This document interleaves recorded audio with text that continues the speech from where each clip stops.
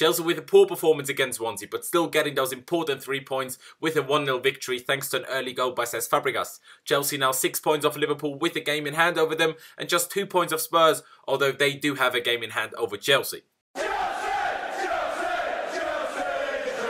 Hello there guys and welcome back to 100% Chelsea for my review of the Swansea versus Chelsea game. And we won the game 1-0, but it really wasn't a good performance. It was a poor performance in my opinion anyway. But the most important thing is to get the 3 points, and that's what we did. But getting into it and starting it off with the lineup, it was a 3-5-2 actually, with Thibaut Courtois in goal, a back three of Cesc Fabregas, Gary Cahill and Antonio Rudiger, Victor Moses and Emerson Palmieri as the 2 wingbacks, N'Golo Kante, Bakayoko and Cesc Fabregas as the 3 central midfielders, and then Olivier Giroud starting ahead of Eden Hazard as the front 2. And like I said, it was a 3-5-2, although as it usually is when we play a 3-5-2, one of the midfielders, in this case as Fabregas, does drift out wide to almost create a 3-4-3 at times, but overall it was a 3-5-2. Cahill and Emerson did keep their place like I thought they would, you know, my preview on Thursday this time, and Bakayoko got another start in the 3-man midfield, and generally I was quite happy with that lineup, but in the end it turned out not to be all so great. But getting into the game, we literally got the perfect start as Cesc Fabregas put us 1-0 up in only the 4th minute. Swansea make a mistake in a build-up play, Kante intercepts the ball, plays it to Eden Hazard who takes the ball forward before playing a nice outside of the boot pass to Fabregas right at the edge of the box, and the Spaniard took the ball first time with his weaker left foot and curled the ball over the keeper into the far corner, and it was a good finish, a good goal, a good assist, and like I said, just the perfect start. The game slowed down a bit after that goal though, and neither team really managed to create anything until the 17th minute, when we played out a nice attack by Fabregas, switching the play to Bakayoko and Emerson. The latter then played the ball back across to Victor Moses, who went past this man very nicely and even got his shot away inside the box, but the shoulder off the defender blocked his shot. Otherwise, you know, it really looked like it was going in. In the 21st minute, after a few dangerous moments by Chelsea in a row, Swansea, when trying to clear the ball, actually hit it against their own bar. They got a bit lucky there, although it obviously would have been a very lucky goal for us as well. And the game was more even than you'd maybe expect. Swansea didn't create anything, but we weren't in complete control and dominating the game. The better team, yes, we were that, but not as much as you'd maybe think and hope as a Chelsea fan. And nothing else really happened in the rest of the first half, and that was half-time at 1-0. Generally a very slow and uneventful first half after we scored, with only a few almost moments and half chances on our side, but literally nothing on Swansea's side of things. The pitch conditions really didn't help either. It was extremely wet, raining very heavily, and the water slowed the ball down a lot, which made passing and everything, just football in general, quite difficult. But also, I thought that the wing-backs just sat way too deep, considering we were playing a 3-5-2 with Olivier Giroud up top, and Giroud is, in my opinion, too immobile and too slow to play out counter-attack or quick attacks just with Hazard when the wing-backs aren't far enough forward to be involved in the attack. The start of the second half was pretty much the same as most of the first half, just a bit slow in attack, leaving almost all of the attacking work to Eden Hazard, and when we did have good opportunities to, for example, cross the ball, we either messed up the cross or no one made the correct run in the middle to meet the cross. And after again simply nothing happened until the 65th minute, I felt like we needed to change things up. Either bring on Morata for Bakayoko or Fabregas and go 3-4-1-2 with Hazard behind the strikers,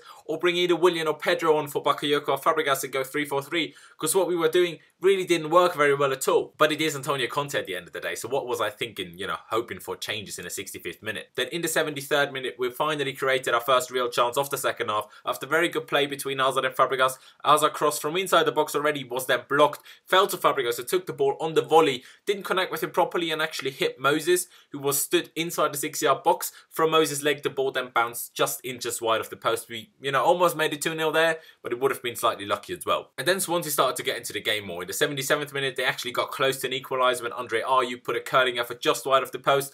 But then Eden Hazard had a good chance, a really good chance actually, to make it 2-0. After Giroud headed a long ball by Fabregas back to the Belgian, who took it on first time with his weaker left foot, but properly scuffed his shot wide. And that was then really Hazard's last action of the game, as he was subbed off a minute later for Willian, while Pedro also came on to replace Fabregas, as we seemingly changed from the 3-5-2 we started with to the 3-4-3. And then Alvaro Morata came on for Olivier Giroud in the 85th minute to be our final substitution. In the 89th minute, Swansea again got really close to equalising when Carroll put a low-driven effort literally just an inch or two wide off the post, and we got a bit lucky there, but that was then really full time and a 1-0 victory in Wales. A poor performance after the perfect start got us an important win in our fight to at least keep the chances of getting top 4 alive. We just had 3 shots on target over the whole 90 minutes, same amount as Swansea had in the end.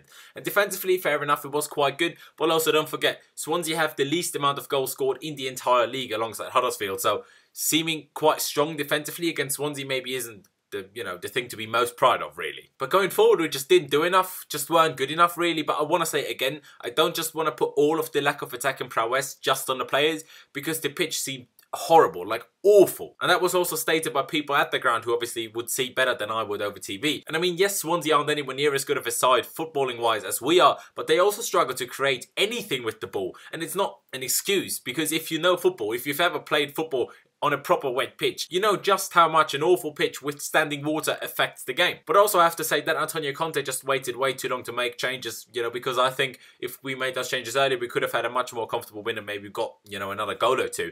But it is a win nonetheless, and that's obviously the most important thing, especially with Liverpool dropping 2 points in their 0-0 draw against Stoke earlier today. We are now, like I said in the beginning, 6 points off Liverpool with a game in hand over them, and 2 points off Spurs, who are still to play on Monday night, I think. So like I've said it before, top 4 isn't, likely. It's still a small possibility, but we are playing Liverpool next week, and if we do win that, we go within 3 points of them, and we have a game in hand over them. And obviously, if we do win that, they just need to drop points in their home game against Brighton. A draw, a loss, whatever, that would do. If, all of those things come together, we do still finish in the top 4. Whether that will happen or not, I don't know. I'm not going to say it will happen, but there is a chance, and obviously we had to get the win to keep that chance alive. Generally, no one was particularly great today. Hazard worked and ran his socks off, to be fair to him, and was the only player to really look a threat, but also for him, things didn't really come off. Still a decent and hard-working performance by the Belgian, though. And the other player I want to mention is Emerson Palmieri, and he still hasn't really gotten the chance to show his attacking qualities, with the exception of a few glimpses, but defensively, he's showing that he's quite a very decent player, actually. His positioning and tackling was very good today, and he's also calm on the ball under pressure. So yeah, I am liking Emerson, and I hope he can keep his place, even though